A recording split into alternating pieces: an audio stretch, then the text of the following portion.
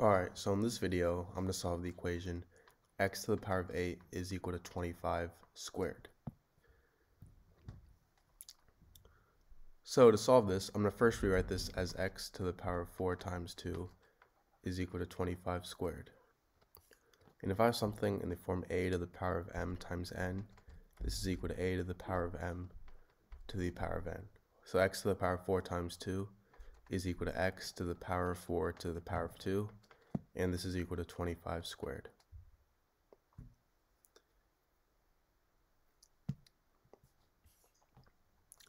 Now I'm going to subtract 25 squared on both sides.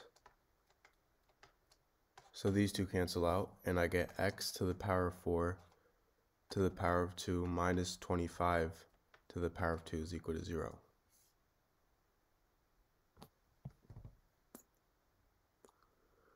And before we actually do this, I'm actually going to take the square root on both sides so I can cancel these 2's out. So I get x to the power of 4 minus 25 is equal to 0.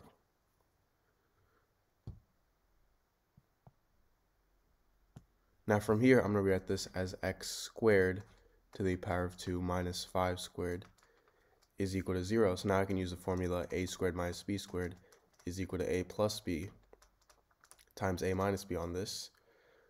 So this turns into x squared plus 5 times x squared minus 5 is equal to 0. So I get two equations. X squared plus 5 equals 0 and x squared minus 5 equals 0.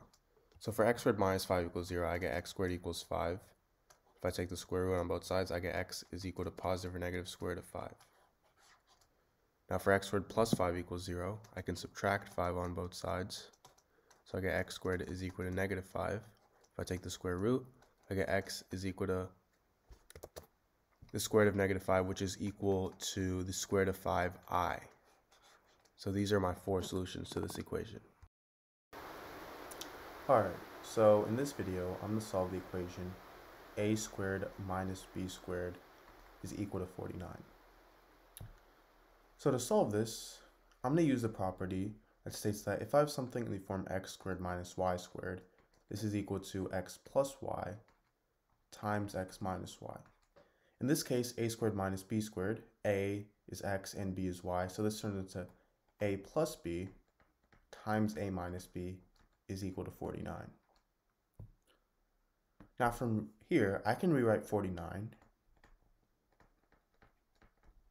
as 7 times, or sorry, not 7, 49 times 1.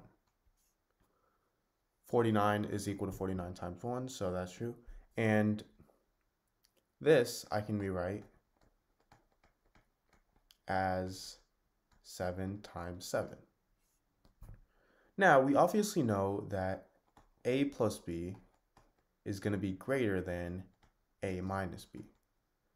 So keeping this in mind, this means that we can't rewrite a plus b times a minus b as 7 times 7, as 7 and 7 are equal. So this possibility is out of the way, and 49 times 1 is the only possibility here. Meaning we're going back to a plus b times a minus b is equal to 49 times 1. So because a plus b is greater than a minus b, we can say that a plus b is equal to 49 and a minus b is equal to 1 because a minus b, 1 is less than 49 and a minus b is less than a plus b. And this is also in the form a number times a number. So, and notice how this is equal to a number times another number. So we can say that a plus b is equal to 49 and a minus b is equal to 1. So what we have here is a system of equations, and I'm going to add these system of equations.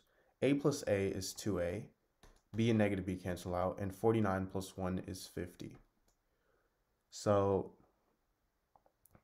I get that 2a is equal to 50, and if I divide both sides by 2, these two cancel out, and I get a is equal to 25.